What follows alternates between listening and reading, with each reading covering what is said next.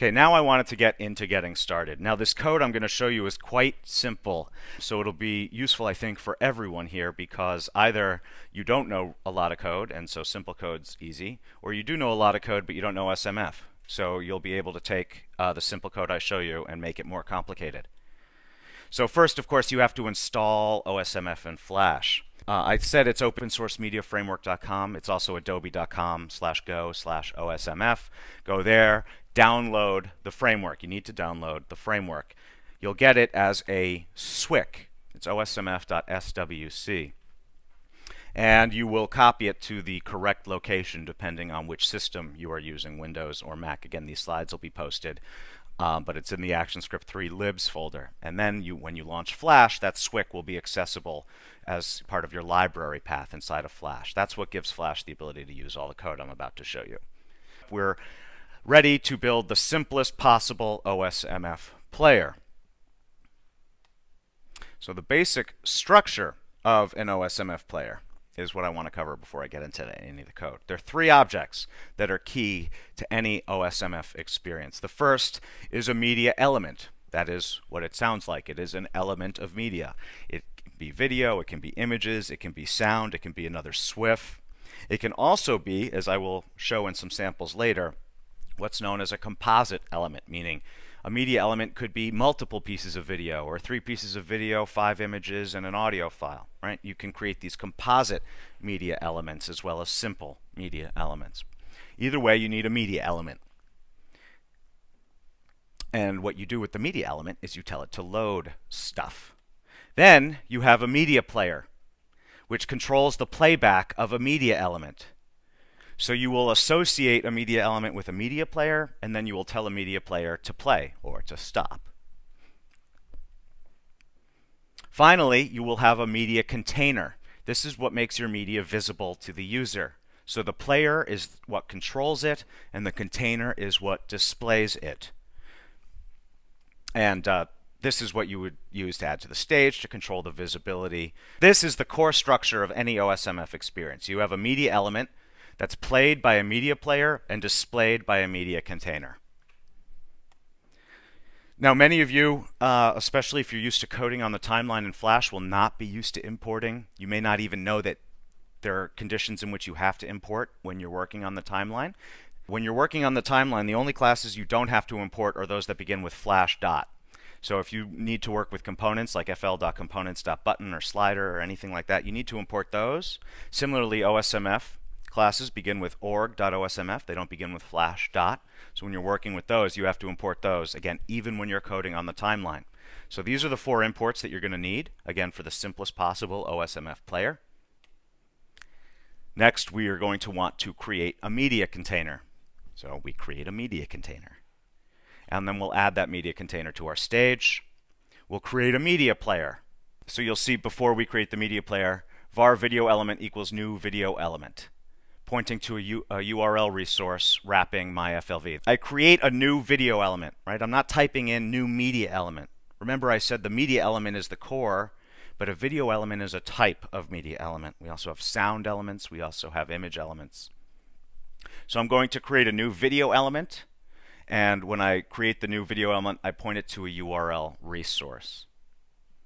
And the URL resource is just the name of my FLV on the server. Then I create the new media player, and I tell the media property of the media player which element to point to. Okay, so I've established that linkage.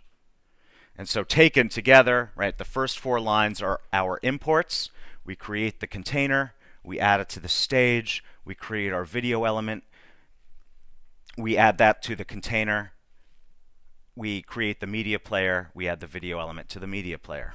And with that code,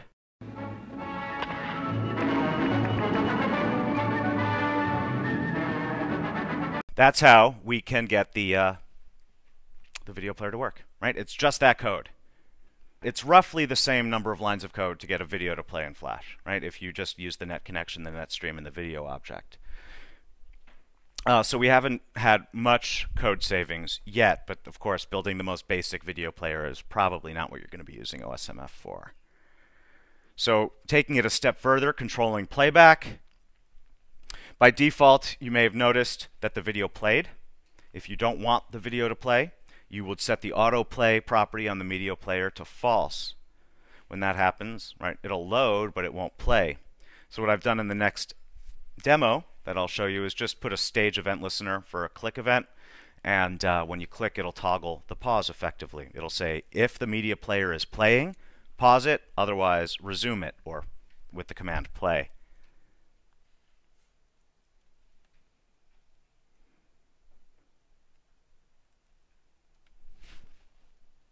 Right, so now there's nothing there. So play and pause is what I want. Autoplay and then play and pause. Those are key to controlling the media playback. Those were the next steps. So like I said, that was simple, it was clean, it wasn't that hard, but neither was the equivalent with just raw ActionScript, right? You're talking about 6 lines of code just to do that with raw ActionScript. Let's get into some of the more features. First, this one, media factories might seem a little abstract at first, but I want to cover it because it's in a lot of the following code. In the previous example, you saw that I created a video element directly. I said create a new video element. When I did that, I had to know that I'm creating a video element as opposed to a sound element or an image element. But what if I don't want my code to care what type of media I'm loading, right? In fact, one of the key benefits of OSMF is that the same stuff works whether it's a video or an image or a sound. Why should I have to, when I'm writing my code, necessarily care? And the answer is you don't.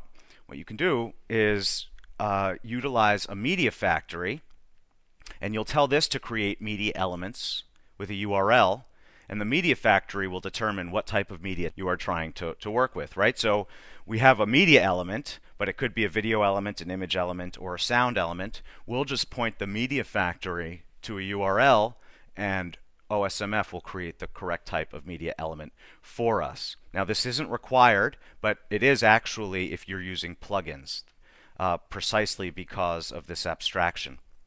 So if you're using plugins, you do need to use a media factory. In order to use the media factory, we would need to import the default media factory class. We will create a new media factory, and then instead of saying my video element equals new video element, I'm going to say media element equals media factory.create media element, and then again point it to URL resource of my FLV. So this is going to return a video element to me, so I'll be able to use it just like I did before. But I didn't need to write that in my code. And you'll see in the sample file that that still works. Again, same exact experience. Layouts. Okay, so remember, part of OSMF is to display our media. Displaying it isn't just necessarily throwing it up on the screen. We take more care and consideration with our work. So how does OSMF account for layouts? Well, you'll remember that we have a media container, which is what displays our media. We have a media element, which is what loads our media. There's a connection between the two. In the previous example, we had effectively a direct connection, but what we can do is sort of insert an intermediary. It's not really inserting an intermediary, but I like picturing it this way, because we are having the layout metadata influence how the media element is applied to the media container. So a layout metadata object can account for width, it can account for height, x, y, it can account in absolute terms or in relative terms. Make the width 50%, put its x at 20%. Okay?